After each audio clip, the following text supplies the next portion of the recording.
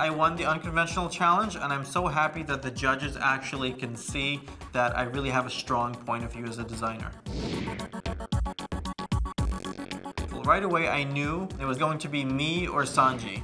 I think her garment was executed beautifully, and it looked clean and polished, and it was definitely creative. It had her point of view.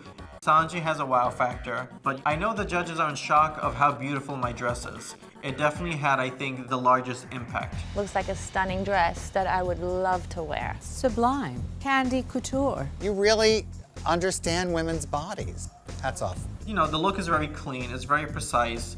It fits beautifully, the execution is beautiful, the design is beautiful. It's just very polished and I think aesthetically pleasing. Then, congratulations, you impressed us again, and you are the winner of this challenge. Really? Thank you very much.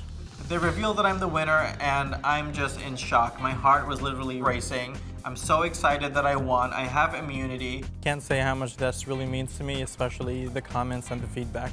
Honestly, I couldn't even remember half of the things the judges said because I was just in shock. I really wanted this for the first challenge, which I thought I deserved still, by the way. And with this win, I wanted to show the other designers that they need to watch out because there is competition.